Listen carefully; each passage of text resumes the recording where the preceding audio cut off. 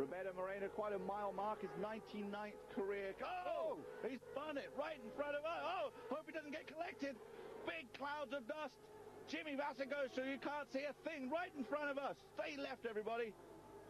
Stay to the left. Oh, and Tagliani's taken way to the left.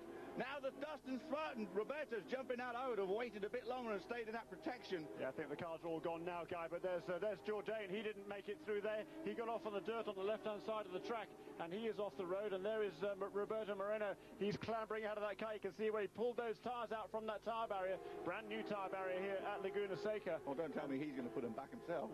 Yeah, that's...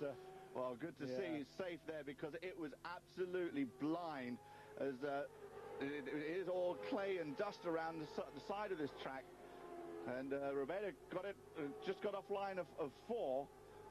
And now the pits are open. Into turn 4, you'll be able to see the cloud of dust there, and Jourdain goes through the smoke there, and he just lost his bearings a little bit, and that wasn't terribly bright, was it? But he lost control of the car. He got it on the dirt, and that is the result. The end of the day for Michel Jourdain Jr. We've heard that he's